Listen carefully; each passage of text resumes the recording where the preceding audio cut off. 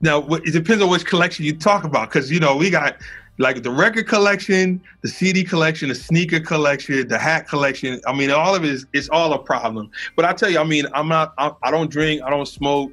I love doing music, and I love things that are fly, right? So, I mean, there's a ton of books laying around here. I love to read. But if we talk about hats, the first thing, man, I got a really big head, man. So I had to find out that I could fit a hat first and foremost.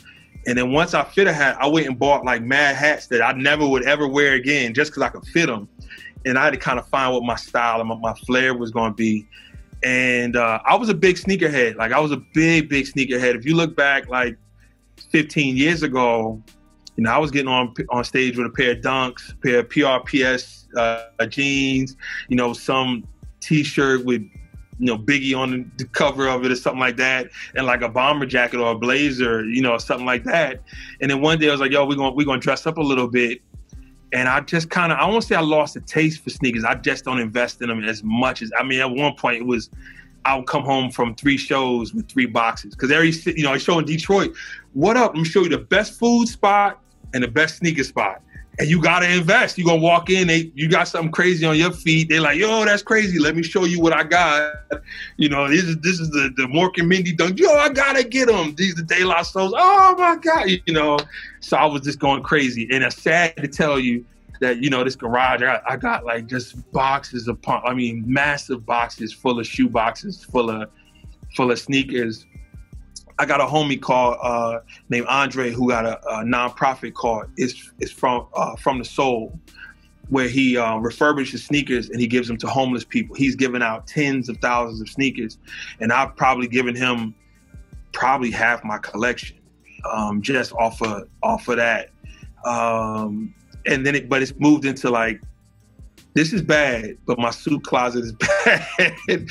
My shoe closet is like just dumb, you know. So what I would tell you is that, you know, we started like, you know, just shooting different stuff. I started shooting a podcast, started doing like a daily meet with my process group.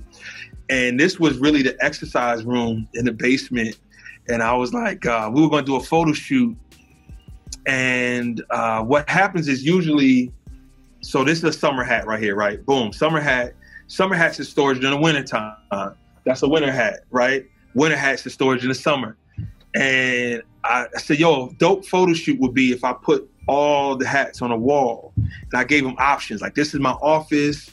This is this other wall. He's like, I know that's the exercise room, but it'll be flying in. I was like, yeah, my wife is going to kill me, but let's do it.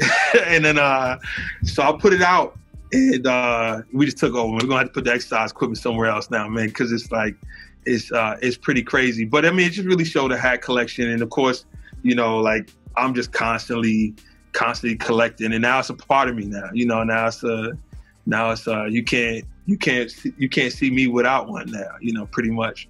So enjoy your collections, man. Whatever you need to collect.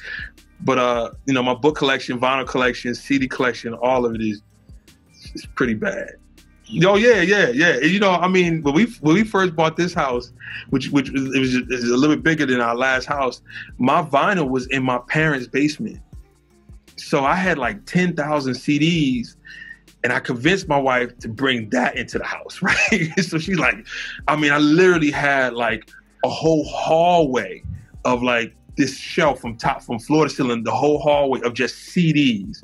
She was like, yo, you can bring that in, but you ain't bring that vinyl in. And I was like, all right. So then we put the vinyl in my parents' basement. So as soon as we moved this house, I was like, I probably got 60% of the vinyl here. I still ain't like every time I go to my parents' house, I come home with a box, you know, and you know, you slowly add to it. But yeah, it's not hoarding. It's, you know, it's archiving history. That's what I call it.